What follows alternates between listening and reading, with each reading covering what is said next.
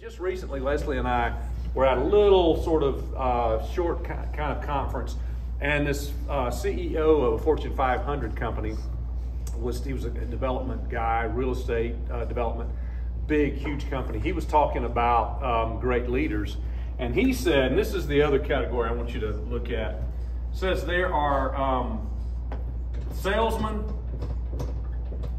and project managers. And if you're going to get something great done, accomplish something great, you're going to have salesmen and project managers. In fact, the real point he was making is every elite leader is both. Has to be able to do both. A salesman is a person who's able to cast vision, talk people into something, paint a great picture of what something's going to be like. That's a salesman. This is going to be amazing. We're going to do this. It's a great idea. They've got a great purpose and a great idea of what we want to see happen. But then there's a project manager is the person who takes that great idea and that big picture thinking and puts it into achievable steps that build the project so it actually happens. Again, what this guy was saying was great leaders are both. You're able to do both of these. Now, I'm not suggesting everybody in here is supposed to be both of these or that it's even your calling to be both of these. What I am suggesting is that you have to be one or the other. Our organization is going to have great ideas. Let's just take what we're pushing right now, the move journey. Salesmanship of this is talking it up, explaining to people, giving clarity on what we're doing, casting vision of big things we're believing are going to happen out of this beyond building buildings and those kind of things, property development. It's bigger than all that. It's like reaching souls. It's putting the dots together, connecting the dots for people to understand why buildings matter and raising funds matter, why giving makes a difference, and all the big things that are going to happen out of that. And then there's somebody else that's got to literally make sure their buildings actually happen and make sure that actual processes are in place to promote the vision of move.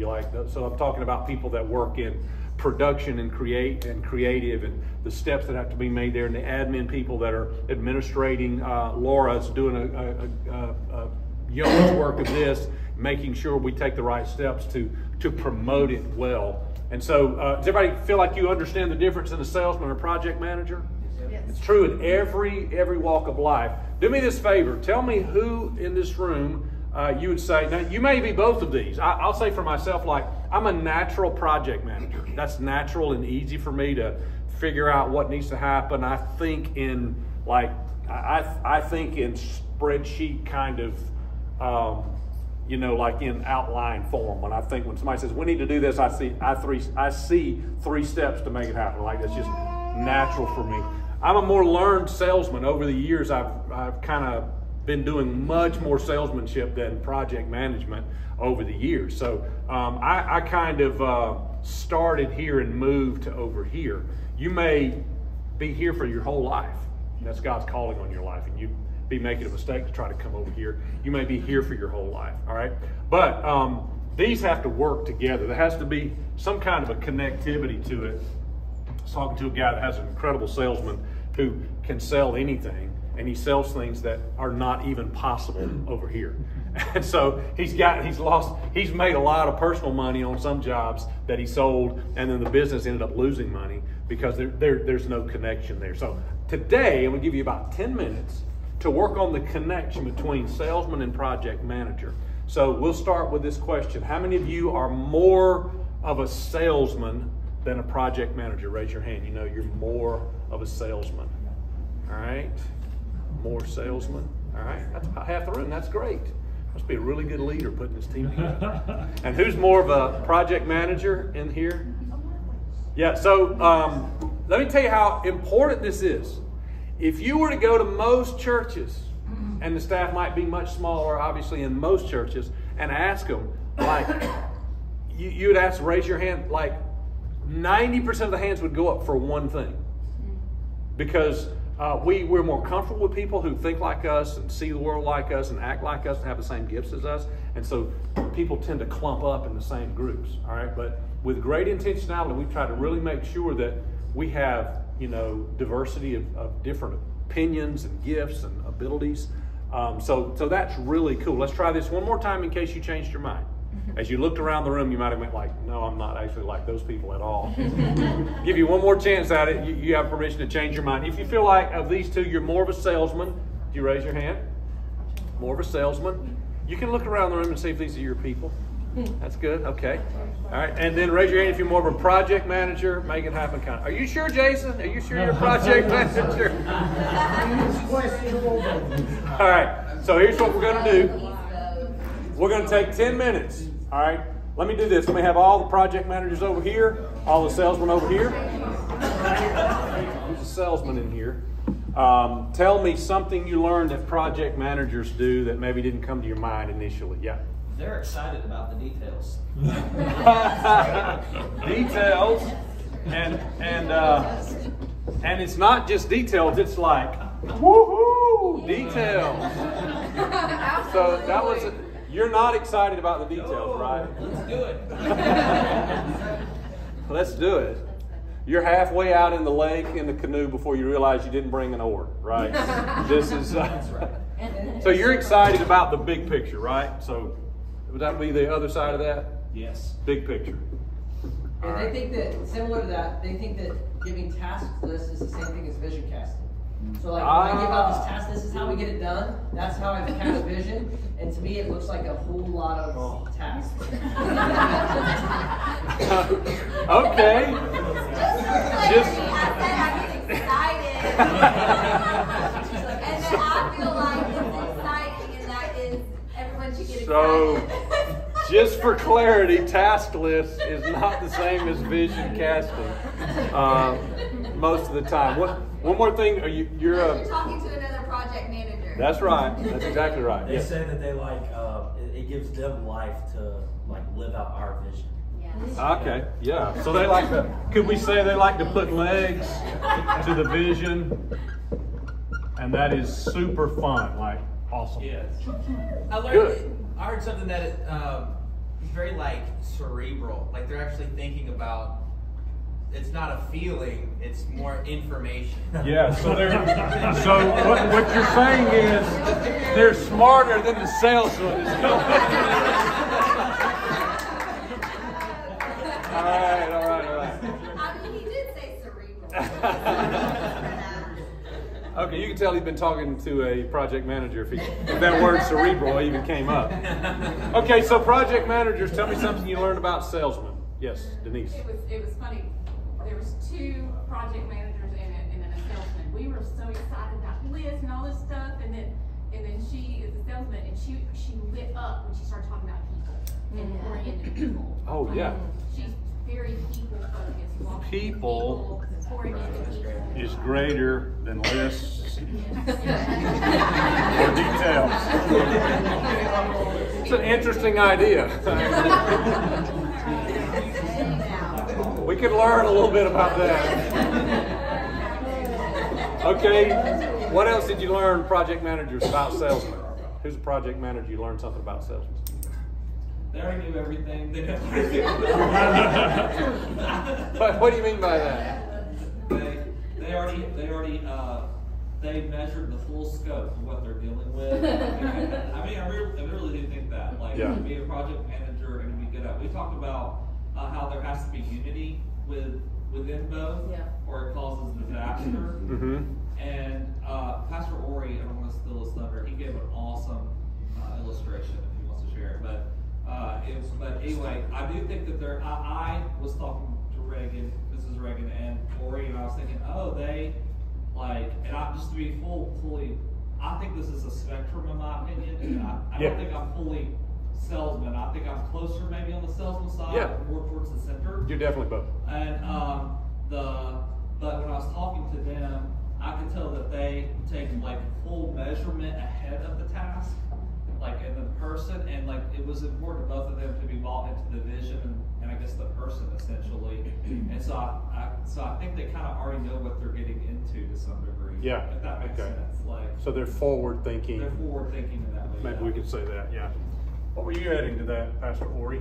The analogy I looked at, it's like a rock climber. You've got some free climbers out there that, man, they're going crazy. And then also you got people that just put a stake in the ground and say, wow, yeah, that's an awesome mountain. Mm-hmm. But a healthy balance of this to me was the rock climber who's going up, but wants to make sure and get it done.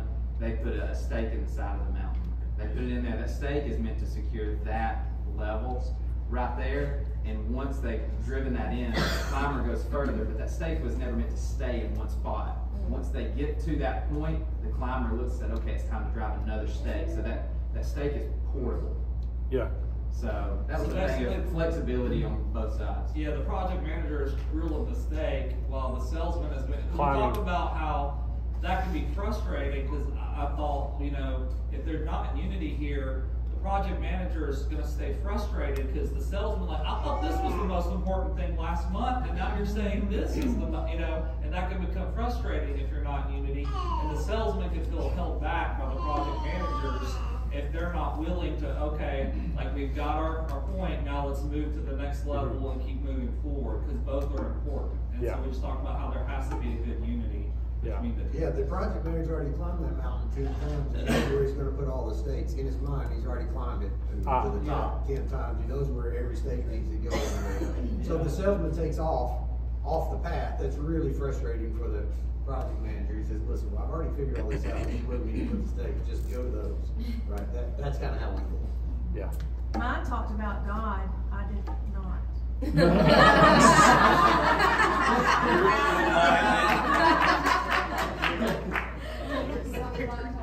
I'm so spiritual. It is what it is. All right, he's holy. He's Yes. talking about holy things. Stephanie. I learned, I was reminded to let the dreamer dream and keep going at least a little while before I pop their bubble.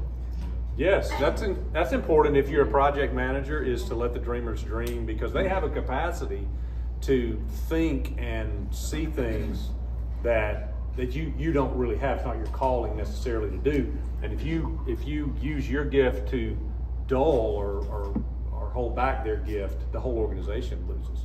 I've often said, like, early on, really the first person that I brought on our team that didn't think like me was Pastor Kip, because I didn't really know yet that you naturally gravitate to people that just think like you do, see like you do, and have the same gifts that make you comfortable. They don't challenge you. And I learned that I needed to have somebody that saw it differently. Pastor Kip was the first person I brought on the team.